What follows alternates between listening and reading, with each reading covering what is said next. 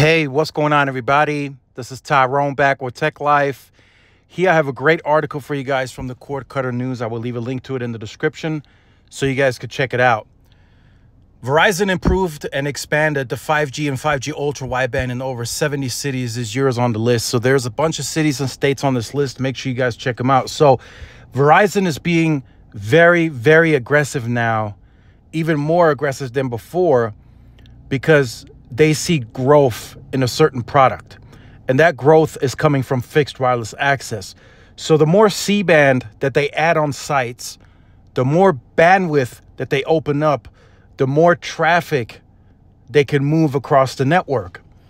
And that, in return, allows them to grow the fixed wireless access product as much as they are. So you're going to start seeing sites that are doing 180 megahertz, 140 megahertz. You're going to start seeing that in Ericsson markets, as I explained in the previous video. Samsung is not yet there, but they're not too far behind, but there's still no date or time frame as to when they will have it. But Ericsson will be first. So that is going to be massive, just based on the fact that Verizon has almost 60% of their tower footprint on its own fiber.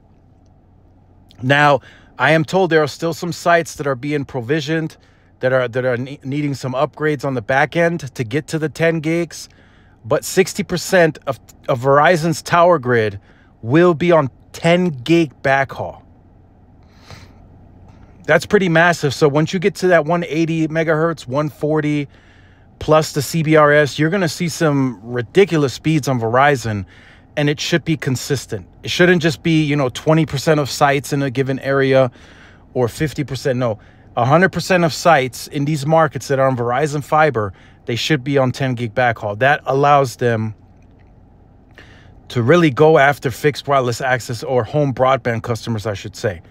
It allows them that flexibility to offer it to, a good amount of households. And then there's still going to be areas where they literally have millimeter wave small cell nodes inside of these neighborhoods, where the macro is facing, from the outside in, fairly close, with C-band on it, 140 megahertz. They still can offload you onto that millimeter wave that's in the neighborhood. So that's very impressive, in my opinion. I think it's the way that they sketched this and strategized this. I think the engineers did a great job. Verizon, that entire team, they got together. They said, we're going to stick with this millimeter wave.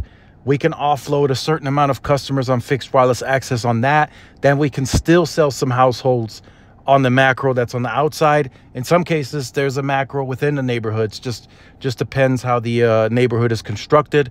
So it's very impressive. So like I said, all the cities and states are listed in this article. Make sure you guys check them out. They're going rural. They're going suburban. Now the floodgates are open. They hit the 200 million. I still predict they get to 250 by the end of this year. They're going very aggressive. The money is there. They're greenlit to spend it. As long as they get permit approvals, they upgrade sites, they build new sites, I still think they can get to between 230 and 250 million pops covered with C-band by the end of this year. So make sure you guys stay tuned to the channel for more. Like, share, subscribe, follow my social media outlets. This is Tyrone with Tech Life. See y'all in the next one. Peace.